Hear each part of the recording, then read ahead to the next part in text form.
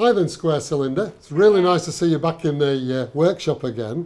Do you want to tell us a little bit about yourself and what made you choose Hull as your chosen venue for doing your MEng, please? Hi, my name's Irfan. I'm originally from Blackburn, but I'm Indian in ethnicity.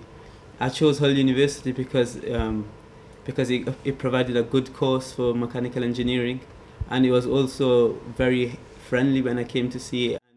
Hi, my name is Mariam, as Ross said. I'm originally from Afghanistan, but I came from Newcastle University. When I went to the medical lab and I saw the modules regard to that experiments and the projects they have for the medical students, makes me to think of instead of going for the civil engineering, do medical engineering. It was all opening day actually for me. Excellent.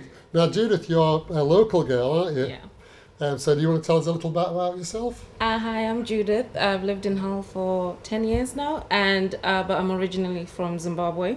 I chose to do medical and mechanical engineering at Uni of Hull because I think, as far as my research could tell, it was the only uni that did the medical engineering degree that was mixed with the mechanical, because you kind of need that for employment purposes. So yeah. Excellent. And last but not least, Sarah, would you like to tell us a little bit about yourself? Hey, I'm Sarah. I'm from Saudi Arabia. The reason I picked Hull, as Judith said, it's the only university that did medical and mechanical engineering. And since I was young, I was into the medicine, but I loved physics. So that's why it just combined the things I love.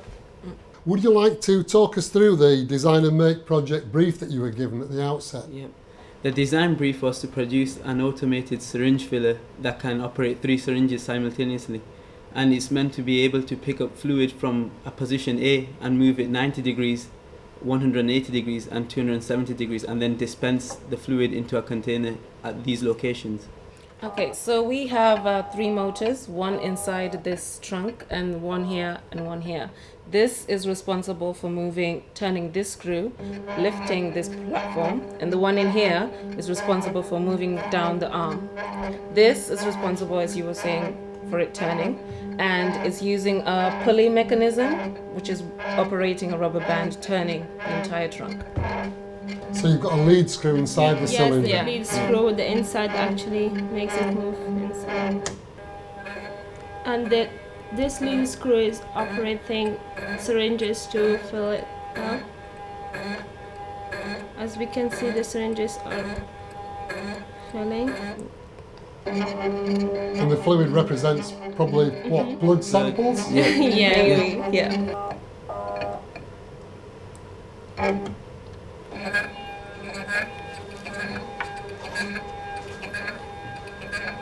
And again, with the same lead screw, we're pushing down the syringes to the blood sample or the liquid.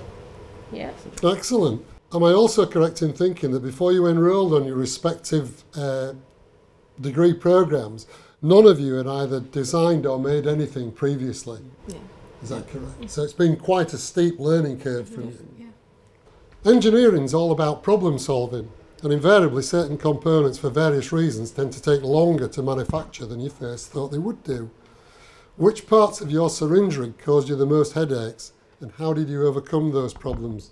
Judith, please. Well, we were quite adamant on sticking to our design. The design we had designed on SolidWorks, so we opted to use a CNC 3D machining to make this platform that will lift the syringe head and fill the syringes.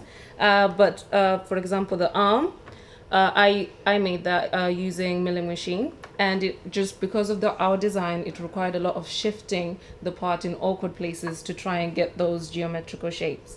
It looks quite simple. It just looks sort of like a tube with something sticking out, but inside you've got 2 parts in there that were made using lathe machine and milling machine, and that also required, because we had quite a lot of complicated shapes to achieve a relatively simple looking design.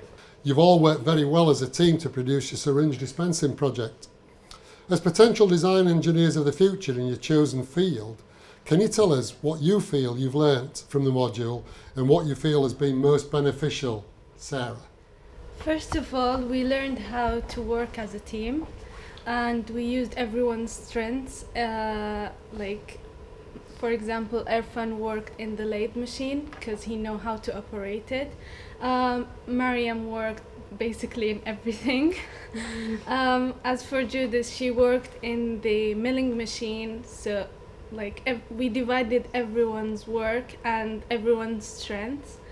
And we learned how to manage our time. That's why we finished this one in time. And yeah, we learned these two major things. So you think that teamwork obviously was very beneficial, Yeah. and also playing to each other's strengths. Yeah? Okay, that's brilliant. So, final question. Have you all enjoyed the time you've spent down here in the workshop? Yeah. Yes. We love it. But seriously, was as compared to the rest of the year, it's like a breath of fresh air. Yeah. Definitely. Excellent. Yeah. Jolly good.